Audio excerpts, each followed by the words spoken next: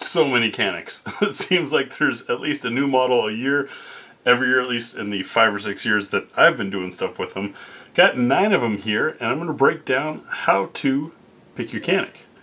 Coming up next on GBGuns. This started as an article over on gbgunsdepot.com. Link will be in the video description, where I break down these 9 models that I still have, the generational changes, the traits and features, when you might want one over another, as well as give you the links as to where you can find them at what prices by model. It was a lot of work. It's been well received, but a lot of you said, hey, can you do that in a video form? So here we are. While all Caniks are great guns and have been greatly loved over the years, developing somewhat of a cult following, nice transition from the early, I don't know if I can trust that, there have been some changes throughout the models, and it's not necessarily just by model name that you would expect. In fact, I've found cross examples throughout all of them. But there are 3 generations. This isn't an official statement. This is not from Canik. This is what I've noticed as somebody who evaluates guns and has spent a lot of time with the Caniks. The first generation that I'm calling it, the examples that I have are the TV9 SFX and the TV9 DA. They're observable by having only one side of slide release. It's not ambi. There's no real type of loaded chamber indicator. Yes, the external extractor does protrude a little bit, but not like we see in the other guns. Additionally, the backstraps, though interchangeable, are what I'm calling the skinny tail. See how these black backstraps come down to a skinny part through there, and then the pins there. That means that when you change them out, you're only changing from here to here versus changing the whole thing. This is later revised. Optics ready was not quite the trendy thing that it is now then, but the SFX, as you see here, did come with an optics ready variant. Generation 2, as I'm calling them, that skinny tail backstrap has been replaced with a backstrap that replaces all the way down to the end, so you can change the full side of the grip. This is also the first time that we saw 15 round frames, the other ones being 18 rounders. You get ambidextrous slide release, and the loaded chamber indicators started to appear. The examples that I have here are the TV9 SF Elite, the SF Elite SC, the Elite Combat, and the Elite Combat Executive. These were, or are, a partnership with Salient Arms. You've got threaded barrels on them, a magwell that kind of does its job, but not really. As you can see there, it's not a huge thing. What I liked about this magwell, though, is it did manage to give my fingers a way to pinch into the gun pretty well. You also had an aluminum flat face trigger on these with serrations running, flip this way for the light, vertically on it. The trigger itself is the same, at least as far as I can tell. It's just the shoe, or the part that your finger interacts with, is different, feels different, and so creates a different shooting experience. One more note on these 2nd generation guns is it is where we started to see a little bit of a second undercut on the trigger guard. You can see this SF Elite, flat trigger guard on the SC, little bit of relief there, a little bit of cut. And that brings us to Generation 3, which can be seen in the Mete models and the Rival. As far as how the changes have been done in both the Rival tabletop and in the Mete SFX tabletop video, you can see the 3 SFXs lined up to see the differences. But on our generational thing, we've got quite a bit more undercut of the trigger guard here, a change in the texture, gone into the squares, and now we have the texture all the way around. Of course, our full-size backstrap changes, and the movement to these pins, which are dimpled to make field stripping and getting all the way down to a bare strip a whole lot easier than dealing with roll pins. Loaded chamber indicators are shorter and up top. All of these models are optics ready and compatible, and it's basically the latest and greatest current of them. With the Rival, we saw a return of the aluminum flat face trigger. However, it's different than you saw on the Elites. There we go, light can hit it. You can see it's a crosshatch pattern that provides quite a bit more traction, in my opinion, and feels pretty darn nice. We also got a new magazine well on these that as you can see, really is a funnel. It's extending all the way out. The lines continue with the line of the frame itself, so it really feeds the magazine in and provides a little bit extra toe just in case your hand is big enough to be able to use that for applying pressure and keeping your hand on the gun. As it tries to recoil, that magazine well hooks on your finger and doesn't allow the gun to flip within your hand, which is pretty nice. So far with the Gen 3 guns, all we're getting are 18 plus round size frames. No compacts or subcompacts yet, though I'm willing to bet that they're going to happen. Now we'll dive into the guns by their application or size range, if you will.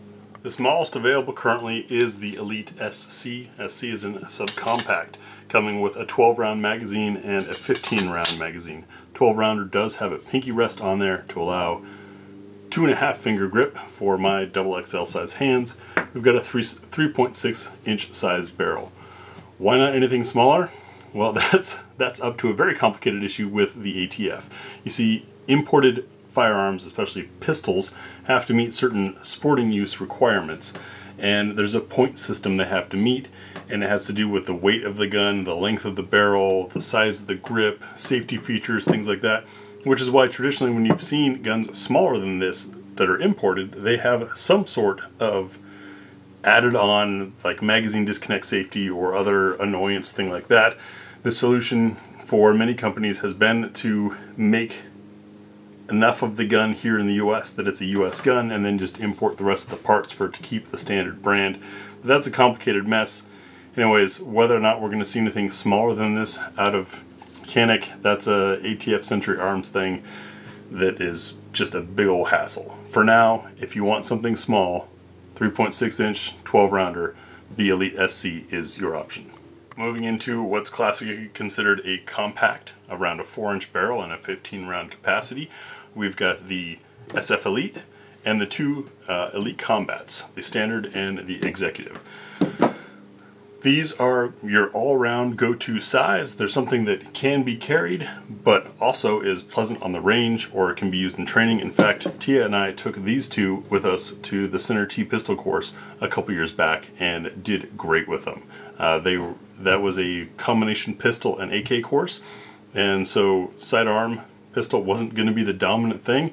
Didn't want to have a giant one with us, even though bigger guns are usually more comfortable to shoot, so we brought these and they were excellent. Moving into the what I call the duty category, and keep in mind, just like the generations, these categories are what I'm making up as a way to break these down and help explain them to you. So if you don't agree with them, that's fine. You can let us know in the comments below, but this is the way I'm running the video.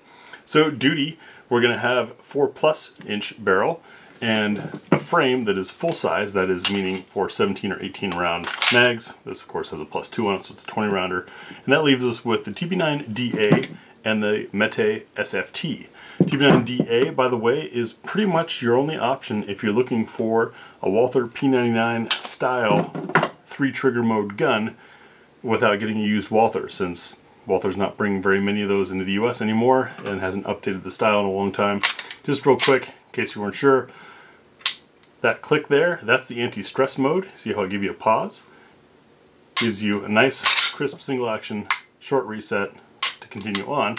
However, you can also decock by pushing this button, and you see the striker is gone now, and that gives us a full double action wait and pull. When I carried the P99, I carried it like this, so I had a double action first shot, and then every shot thereafter, short and quick. Effectively works as a nice safety. It's a cool system that unfortunately not a lot of Americans seemed to grasp or catch onto. They either wanted a DASA hammer gun or a striker gun. This is the best of both worlds, so pretty neat. The Mete SFT jumps us to the 3rd generation from that 1st generation gun, where we've got that double undercut on the trigger guard, the enhanced traction with the grip, all of those evolutions that I've explained in the tabletop videos of these guns now in a 3rd generation platform. A little more barrel, a little more grip. If you want actual specifics or what these things cost, that's all in that article. And now we move into what I'm calling sort of the competition size of gun. That's an 18 round grip and a 5+ inch barrel. 5.2 inch on the SFX. Go with a threaded barrel and you get even longer on there.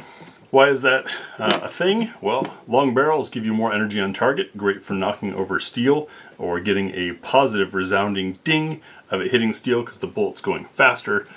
You also get a longer sight radius for those of us still using irons. A long sight radius makes it easy to aim, a lot easier to be more precise. And the extra reciprocating mass and the slower rate at which long slides function tends to be a smoother recoil impulse. So that also makes follow-up shots a little bit quicker.